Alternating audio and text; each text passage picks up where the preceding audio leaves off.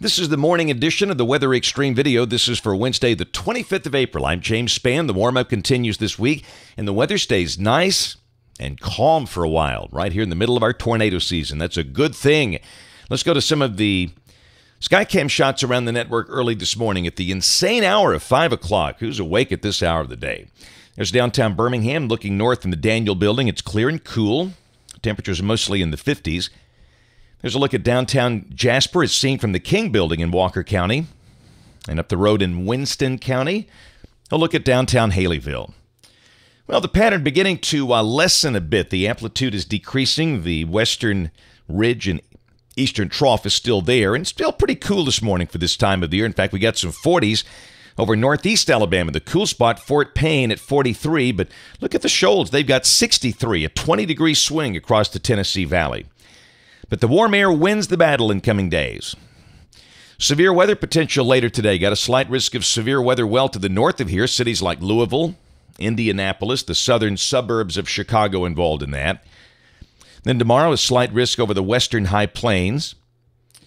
And look at the rain for the next 5 days. This is suggesting nothing through the weekend for most of Alabama. Any showers should be over far north Alabama near the Tennessee border. And this is valid through Sunday evening at 7 o'clock. This is the OZGFS at 1 o'clock today at 500 millibars. Got a northwest flow aloft here, and down below that should be a dry day and a mostly sunny day.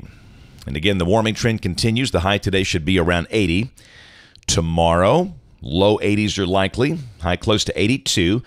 And again, notice with a cold front north of us, there's some evidence there could be a few showers up in the Tennessee Valley of extreme North Alabama. Huntsville, the Shoals, Scottsboro. But down here, we're not going to mention rain. And Friday, that warm front, the front begins to lift north. There's a warm front in response to the surface low over Kansas, 1,000 millibars. And again, Friday just looks warm and dry with mid-80s. The GFS is showing 85. And Saturday, as we start the weekend, that front way north of here, just warm and dry. I think we can take out that slight chance of a shower. Looks like a mostly sunny day with a high in the mid-80s. And even Sunday looks dry now. You know, on other runs, we have seen that try and push a weak front end through here. But this time, it's just not happening. And I think we'll definitely start to trend drier in the forecast. And also warmer. Mid-80s will continue Sunday if this is right. And this would suggest no rain at all. Then Monday of next week, ridging is in place. A flat ridge down here. And that should keep things just quiet. I guess you might mention a slight chance of a shower, but forget that cooler air the model advertised earlier. In fact, now the GFS is printing 87 on Monday. Mostly dry. Tuesday, same thing, mid-80s. And Wednesday of next week, all of the good wave action stays north of here. So just a dry, warm-looking pattern for the next 7 days. We'll check the end of the forecast on the 10th of May. Pretty good-looking trough over the east, and that would suggest some cooler air, but we all know that will probably vanish in future runs.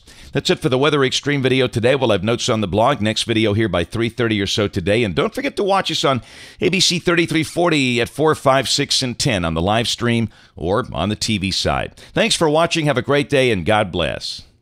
The first thing you've got to understand, you cannot rely on an outdoor siren. You cannot hear those inside a home, a building, a church. It won't work. You've got to get something inside your house. That's a weather radio.